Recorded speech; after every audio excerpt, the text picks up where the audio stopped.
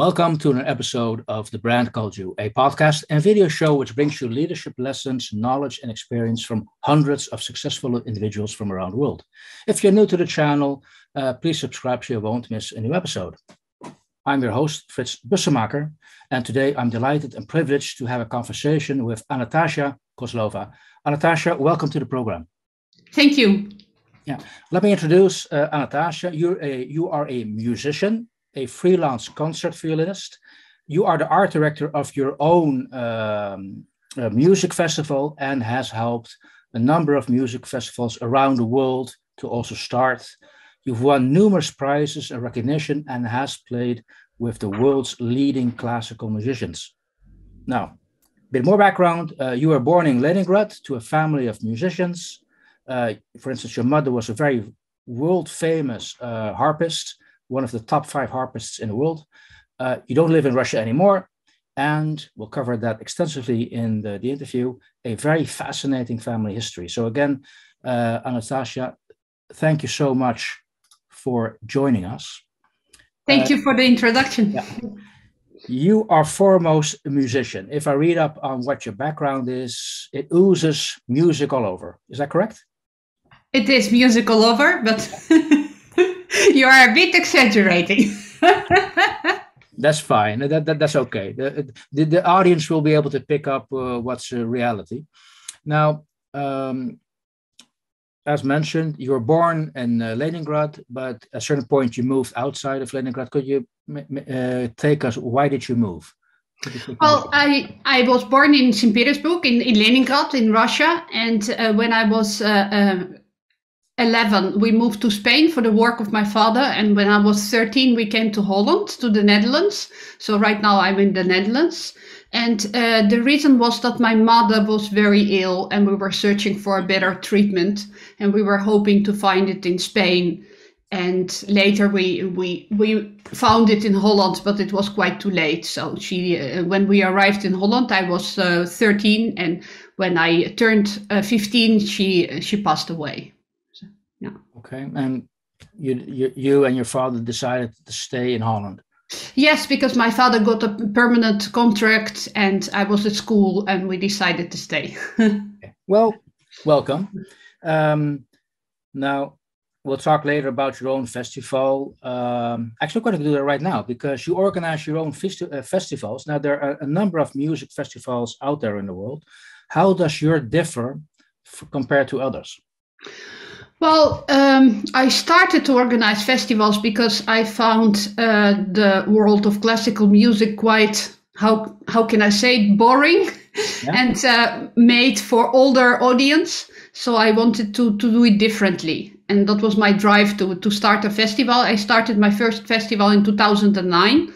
And what I very much wanted was the combination of classical music with other disciplines. So I did music and sport, music and brain, and things like that. And I was creating my own concert programs and also working with different, not only musicians, but also painters and scientists and people like that. I think that it is possible to bring classical music to wider audience, mm-hmm. But we have to make it younger. Okay, and did you succeed? So this is what I did. Yeah. Of course, for classical music, we have mostly older audience. That's the audience we have. But for example, with Festival Groeneveld, we are also doing music and fashion and other things and jazz. And I saw that, we do have young people. They do come and they do appreciate it. And we even have young people who come for the first time and who are not used to classical music.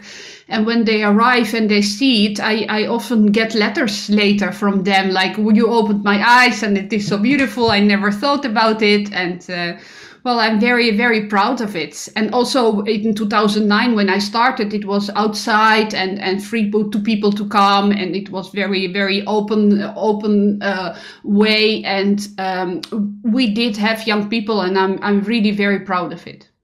Okay, no, well done. Because what will happen to classical music if you do not follow that approach, in your opinion? Well, First of all, we anyway the world is changing. So and of course also after COVID, but it started even before. We are looking different way at classical music, and we are combining it a different way. And to bring our message, we want to bring it to the people of our own age. We want to bring it to our friends. We want to make it younger. And the problem with classical music, I think, is that people, when they're very young, they get in touch with classical music, children at school, for example, or through their parents. And then later on, when they go to the university, they see also some classical music from what university has to offer. But at the moment that they start working, so they are about 20 plus and they start their own career, then it's quite difficult because you cannot influence them anymore. I mean, they're free, they earn their own money and they know what they want to spend it on. So it's quite difficult to bring them to classical music, because people think when I go to the concert hall, I will meet all these 60, 70 plus people, and I don't want to be associated with them. I don't want to sit in this environment. So in the classical music, what we're trying to do is really change that. It's really make it younger, make it more spontaneous, like you can take your drink with you, or we have also concerts where you can stand, or for example, what we do, we have concerts outside and then you can sit on the carpets, you know, in the nice environment. So it's very open. It's not as stiff as it used to be before. Okay. By the way, what's your definition of classical music? When does music become classical? Well, that's a good question. Of course, it's an art form, and we have contemporary music and classical music, which is from Baroque to the day of today. Yeah. Okay, so classical music does not necessarily have to be old music. No, not at all. Or is it defined as a particular style of music? It's a particular style of music. It's a particular way yes, it's a style of music, and but we have a lot of differences in it. I mean, there may be trillions of pieces written in classical music. So, for example, when someone says I don't like classical music, then it's a bit difficult, because you have so much in it that I'm sure definitely there will be something you will like. Okay, so I mean, it reminds me of concerts in the past which combine modern rock music with classical music, like a night at the opera. So it lowers the barrier of people getting introduced to that type of music. That's true. That's true. But on the other hand, I when I was studying at the conservatory, I worked for impresario who was organizing concerts for elderly people, but also in the hospitals and ill people, also people of my age, and in hospitals. And when we came there to play, this impresario said to us, you know, you have to play some light music, because those people, they don't feel well, and it's not nice if it's too long, so it has to be like, you know, nice and light and friendly music. And then we decided not to do it this way. So we played real sonatas, which take maybe half an hour, and we played real music like Ravel and Saint-Saëns and everything. So it didn't matter what kind of classical music it was. And the response was outstanding, because at the end people came to us and said, we are so happy that you looked at us on a serious way. We want to be treated serious in a serious manner. So when we speak about classical music for younger people, it doesn't have to be light music or Kreisler or some Schlager. You don't need that. We find that, for example, for classical music, especially new classical music, contemporary, is very interesting for younger audience, because they want to discover something new. They want their own style to see it, and it appeals much more to them. Got that. Now, this is a perspective on getting a younger generation interested in classical music. Do you need to convince the musicians you invite to your festivals? Or do they convince them? Yeah, that this is something we need to do as a community to get that next generation on board? Well, the world has changed right now in the classical music society. It was different. When I started, it was really different. So, for example, in 2009, I had to explain people how it would be. For example, I'm the founder, or how do you find it? I say it. I found the concept, and it was classical music with yoga, which was strange because doing yoga with classical music, or cycling with classical music, it was something, something outgoing. Yeah. So at the first, when I was doing this, I had to convince my colleagues, like, we will play music while the people will be doing sports. And first it was, what? They have to sit and listen. I said, yeah, but it is listening, but on the other way. So at the first, it did took time. But right now, I think it's kind of normal. Okay. Now, there's a lot of creative ideas to promote classical music in combination, as you've mentioned. Where do you draw your inspiration from? What helps you create these type of ideas and concepts? Well, I want to give something to people. I want to make a difference. My mother died when I was 15. She was 47, and I believe that we have only one life, and I really want to mean something for people. I want to bring it, and I would be very unhappy to go away and that nothing will be left. Yeah. So and I feel that I can change things. I feel that the change is coming from the small man, the small person. So I think anyone can change the world. You just have to stand and do it. That's what I believe. So I look at the world leaders. I look at the famous business people.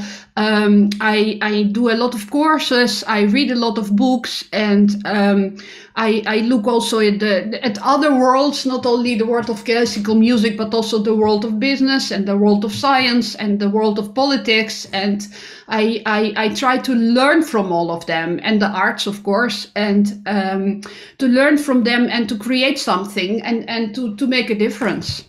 Okay. So the passing away of your mother is a very sad moment.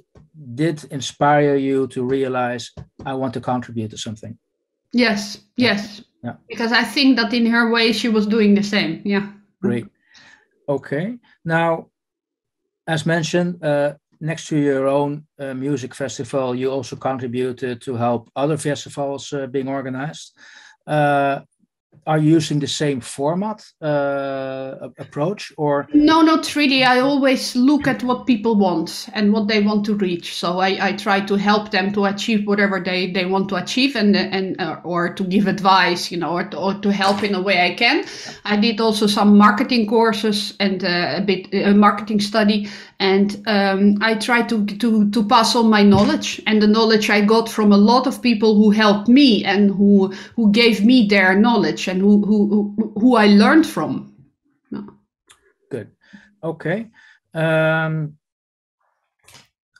We can talk a lot about music, but I also want to touch upon your family background, because you have actually quite a family history and a family legacy, which brought you where you are today. As mentioned, grew up in St. Petersburg, but you are the daughter of a Russian aristocratic family. Can I describe it like that? Yeah, you can. Yes. My great grandfather was a priest, and he went to Alaska, and he became the metropolite, so the head of the Russian church on Alaska and America. And later on, he was called pronounced saint. So it's Saint Innocent of Alaska is my great father, and my grandmother, her grandfather was the personal priester of Maria Feodorovna. She was a queen, a tsarina in Russia, and her son was the Nicholas II, so the last Tsar of Russia. So my grandmother was born in a palace because she lived with her parents and her grandparents, and well, she when the Bolsheviks came, it was really very difficult because it was forbidden to come from, you know, to have blue blood and to how do you describe it? So they became all the men went to prison. They were taken to prison, and the women, they became they got a stamp in the passport, which meant that they were enemy of the state. So my grandmother had incredibly difficult time because she was not welcome anymore anywhere. So being enemy of the state meant that you cannot get any medical attention, you cannot study, you cannot do nothing. I mean, you are nothing in the world.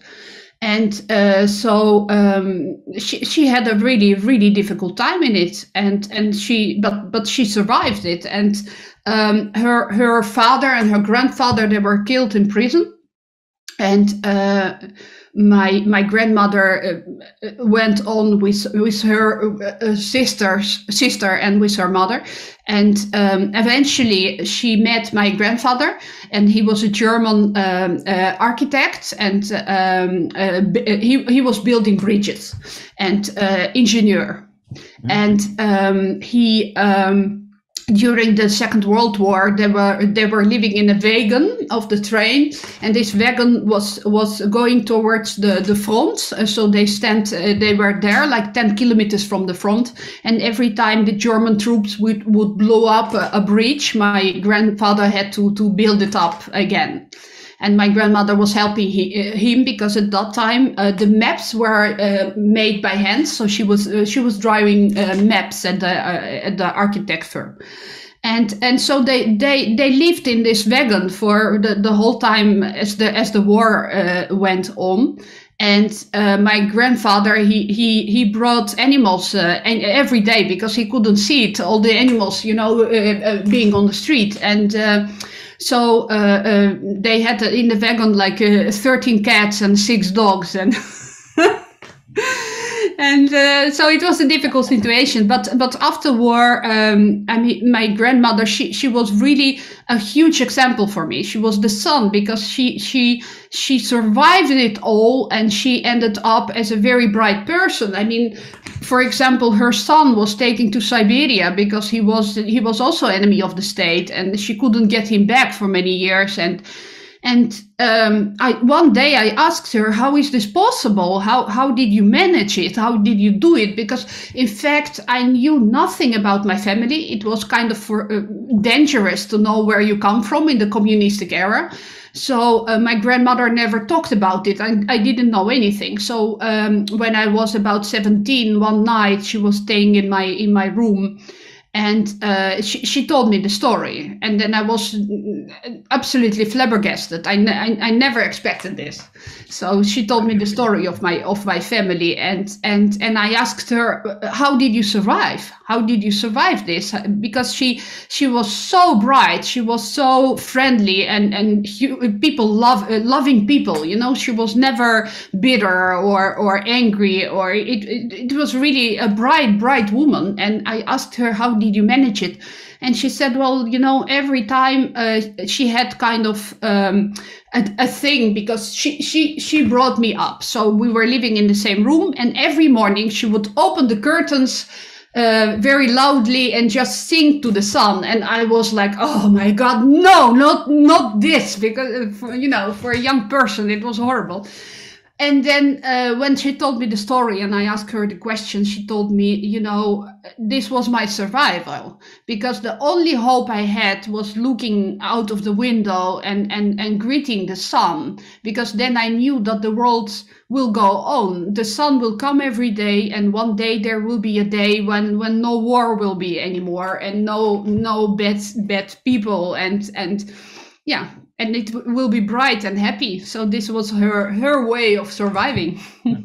What I find very fascinating about your story, Anastasia, is you have real life experience through your grandmother, through your family history, of things we normally read in history books. All of a sudden, you bring it you bring it to life. You bring it very close, and what that means. I'm just wondering. It's just an observation. I don't have really a question about it, but I was just maybe trying to see, to understand, when you were 17 years old, when you found out about this history, did you believe it immediately? Did you verify it? Yes, of course, I was verifying it. I mean, what I told you, it's just like 5% of the things she told me, also about war and also about other family members and the history of them. And actually, I couldn't believe it because I had no idea. I only knew, of course, that my parents, the well-known musician from Leningrad Philharmonic. I remember when I was young. I remember that my parents, for example, sometimes would tell me, this you cannot say at school, or this you cannot say to other people, and I was wondering, why. No idea why. And but I did understand that something was going on. I remember that when I was a kid at school, I draw a portrait of Lenin, because we had to draw a parade of 5 May or. And so I draw the parade and all the people walking there, and with banners, and then the Lenin and the Marx and the Engels on it, and then I was kicked out of school. And then there was a huge scandal, because apparently in the communistic Russia there was only one painter who was allowed to draw Lenin. Okay.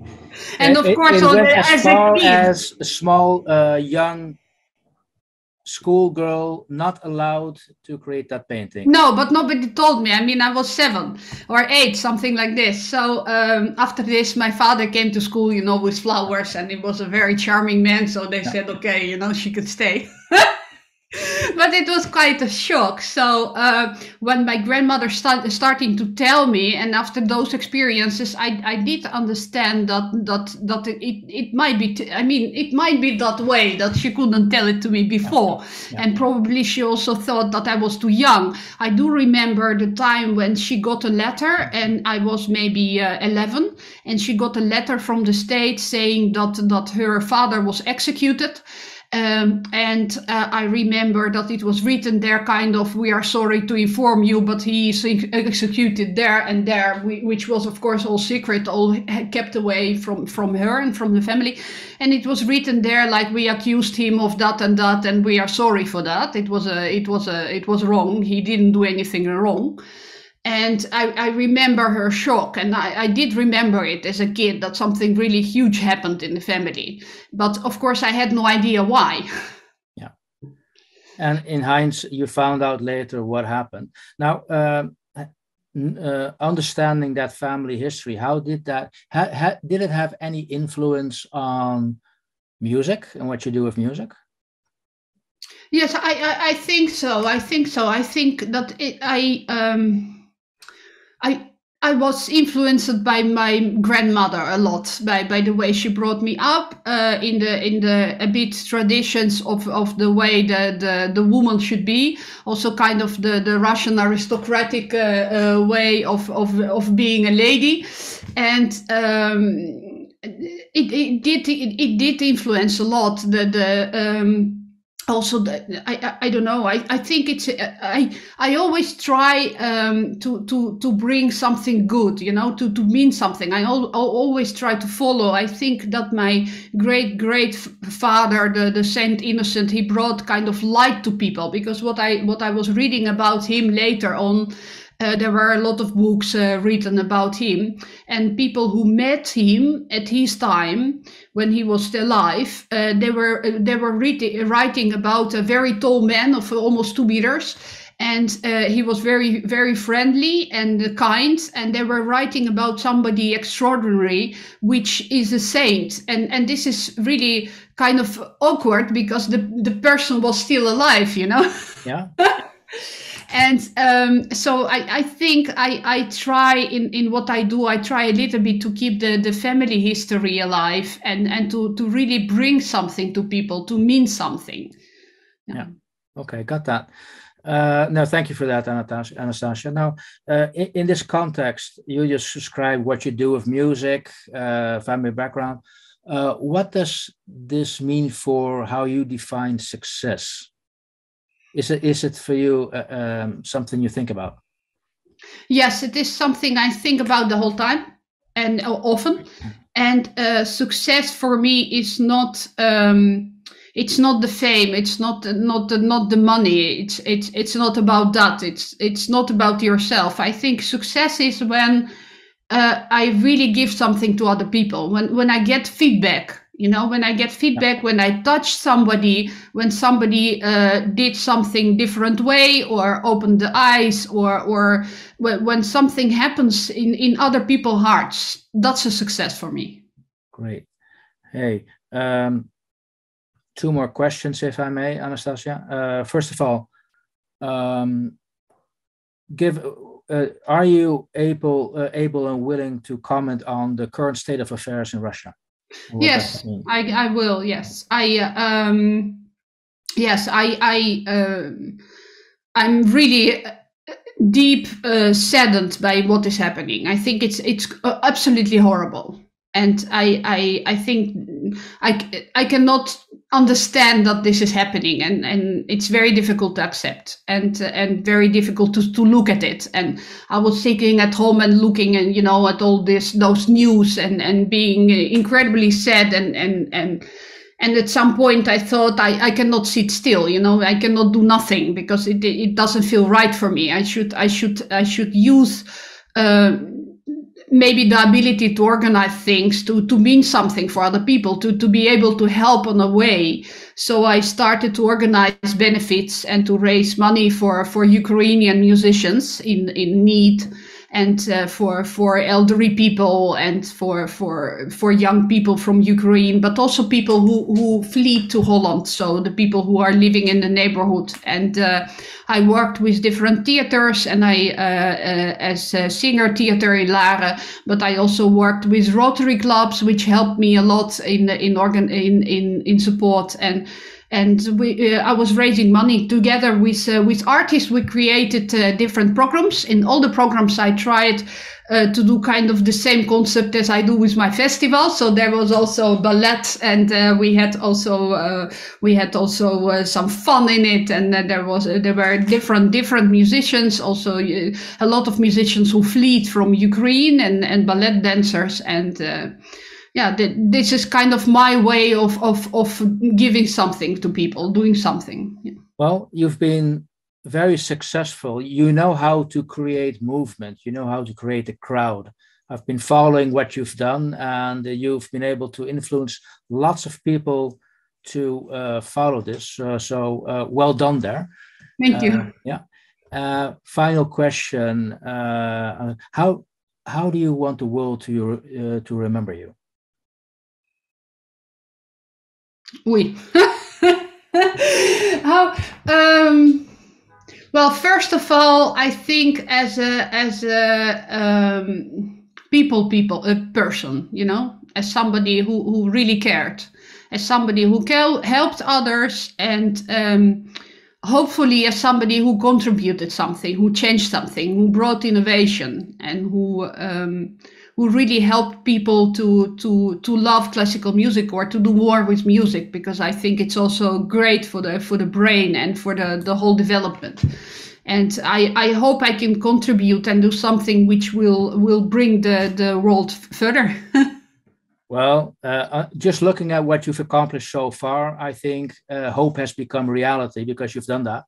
So well done. It's been fascinating, Anastasia, to talk to you about your family history, your own background, how you are there. And I wish you lots of success with your future music festivals, with the benefit concerts. And I will definitely attend a future one and come and see you. Thank you so much. Thank you very much. Thank you. All the best to you. Thank you for listening to the Brand Called You videocast and podcast, a platform that brings you knowledge, experience, and wisdom of hundreds of successful individuals from around the world. Do visit our website www.tbcy.in to watch and listen to the stories of many more individuals. You can also follow us on YouTube, Facebook, Instagram, and Twitter. Just search for the Brand Called You.